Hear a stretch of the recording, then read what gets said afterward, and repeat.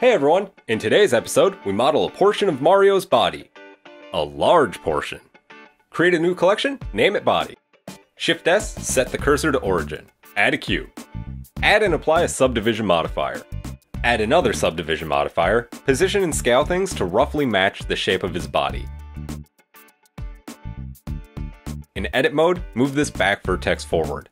And this one as well. Select and delete half. Add a mirror modifier. Move it to the top of the modifier list. Select these top faces and extrude them up. Move this edge back. Edge slide in this corner. Move this one down. And this one in a bit. Select this edge and scale down, move in, and rotate. Try to smooth out the shape a bit. Apply the modifiers. Select and delete half of it. Add a mirror modifier. Scale this loop to match the reference and move some of the back vertices forward.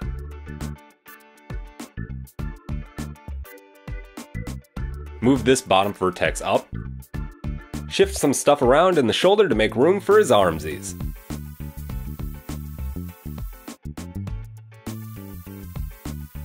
Scale this edge down on the y-axis to match the reference. And now, let's add the arms. In object mode, add a 16 vertex circle. Position, rotate, and scale to about here. Select this edge loop and extrude to the end of the arm. Scale this first circle slightly to taper the arm. Move the circle back on the y-axis. Add an edge loop with Ctrl R about here, and another one here. Alt-select this edge loop and extrude it. Merge at center with M. Name this object and put it in the body collection. Add a mirror modifier and shade smooth. Leg time! Add a 16 vertex circle. Position and scale it about here. Select this front vertex and move it forward slightly with proportional on. Extrude this loop up into the body and move it forward. Move this vertex forward and this vertex out. With proportional off, extrude this edge loop down. Match it to the reference. Extrude down again, move it back slightly. Select this edge loop and hide it with H. Anything that's hidden won't move with proportional editing, so it's super helpful to hide anything you don't want moving. Move this vertex up with proportional on to match the reference. Unhide with Alt-H. Move stuff around and scale these two vertices out on the x-axis. Make sure your pivot point is set to median. Move this vertex down slightly. Add in another edge loop here. Select this loop and extrude down. Scale on the x and y axis, locking the z axis with Shift Z.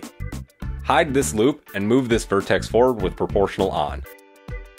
Unhide and with proportional off, extrude this edge loop down. Scale it on the x axis and match it to the reference. Alt-select this edge loop and extrude. Merge at center with M. Move this vertex down. Select all and smooth shade. Add a mirror modifier to the leg object. His chest is pretty low poly, which won't retopo too well, so add a subdivision modifier, and scale it to match the reference again. Reposition stuff, and move these back vertices forward in groups. I cut an edge loop onto his leg with the knife tool. Somehow I managed to not record that, so that's pretty cool I guess. Select these vertices and edge slide them close to where his leg intersects his body.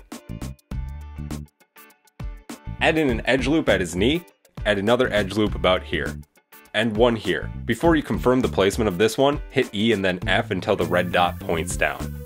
Hide these two loops, and then use proportional editing with connected only enabled to shape this loop like so. You can tab into object mode to check the location of the other edge loops. In the leg and arms mirror modifier, click these buttons so there's less in the way. Select and delete this edge loop. Enable clipping in the mirror modifier, and enable these buttons again if you prefer. Let's retopologize the body. Select vertices and extrude them out onto the body object with snapping to face enabled. I decided the legs were already in a good place, so I might as well use them as the base for the final body object. You can retopo however you want, but I'll show you how I did mine. This process can take some time. Just extrude out vertices and make faces as you go.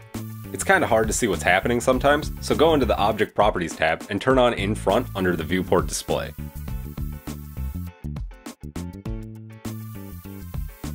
If you're feeling particularly adventurous, you can extrude out entire faces, or even multiple faces at once. Even just the idea of that kind of efficiency frightens me, so I usually just stick to one vertex at a time.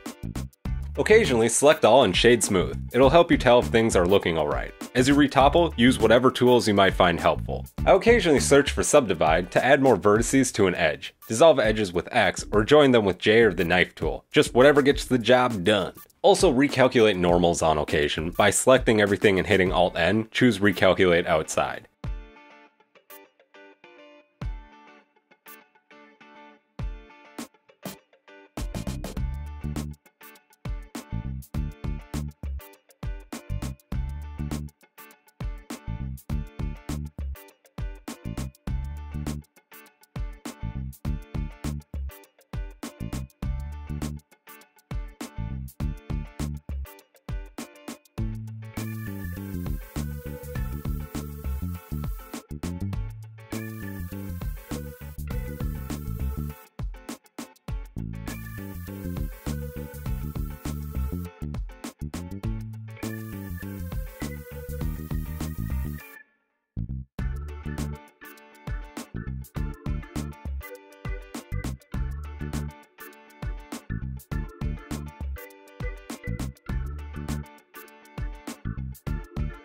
If things start to feel too visually confusing, it can help to select portions of your mesh and hide it. I hid the front while I was working on the back.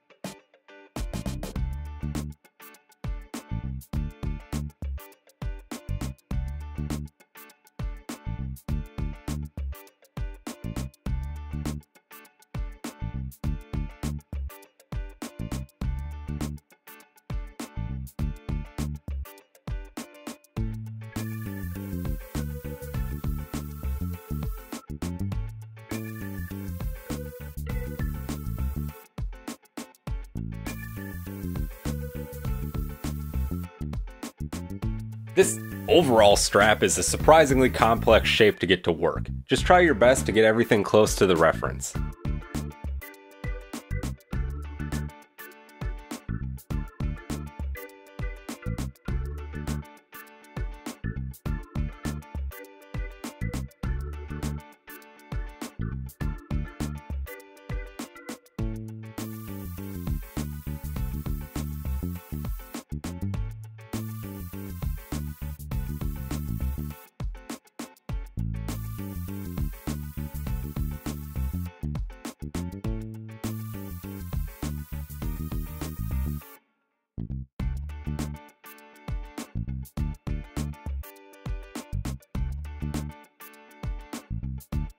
When you're to this point, select the loop that would be the strap and duplicate it with Shift-D. Separate by selection with P. Select this new object and fill in the faces using the same method we used on the chest. Shade smooth. This edge is a little choppy looking, so select these body objects, currently named legs and legs 1, and smooth it out. Make sure to select the overlapping vertices on both objects. Rename these objects to something that makes sense to you. Add a solidify modifier to the strap object. The shading looks pretty gross currently. So let's select this edge and mark as sharp. Add an edge split modifier and disable edge angle. Adjust the thickness of the solidify modifier. When it looks good, apply the solidify modifier. Thanks for watching. If you enjoyed, leave us a like or a comment. If you'd like to help the channel grow, share the video. In the next episode, we'll finish up his body and give him a pair of shoes. Okay, bye. Love you.